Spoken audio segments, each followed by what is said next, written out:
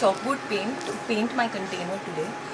The chalkboard paint that I am using is something that I have assembled at home, and if you want to know how to make it, please check the link in the description. If you want to buy it, you can buy it online.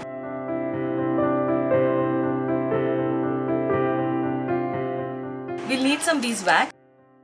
I have melted it over a double boiler and brought it to this consistency so that I can easily paint it with a brush. What I'll be doing now is I'll be coating the inside of the pot with beeswax. Because the pot is cold, it's hardening as soon as I'm applying it. Beeswax can be a little expensive option. You can even line it with a plastic sheet, and there are other options like spar urethane or epoxy resin. Now since I've coated everything, I'm just going to use my finger to even out the bumps. Okay, so my pot is ready and sealed from the inside.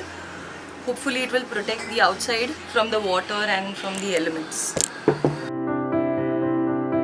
I will be using a slightly wider brush so that I have more coverage. Please keep a rag handy and also keep thinner handy. You may need it. I'm not going to paint the bottom of the pot.